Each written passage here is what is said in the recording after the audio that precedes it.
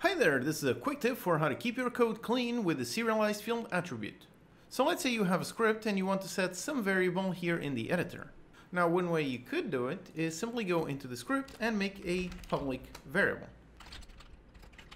If you do this, you can indeed go into the editor, and now here is a field that you can easily drag something onto it. However, doing it this way is very dirty since you end up making public variables that really should be private.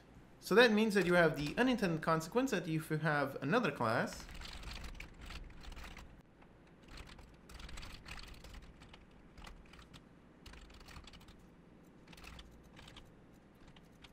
in here, as you can see, we can easily modify this tree variable.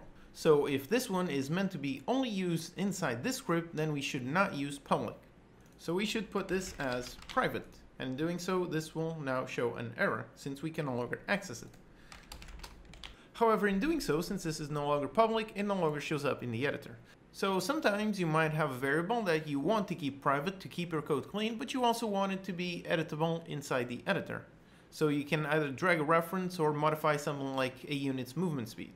So we can keep our code clean by leaving it as private so we cannot access it outside of our class, and we simply add the SerializeField attribute. This way our variable is still private and we still cannot access it from outside of this class. However, if we go into the editor, as you can see, there it is, it shows up in there and we can drag it as if it were public.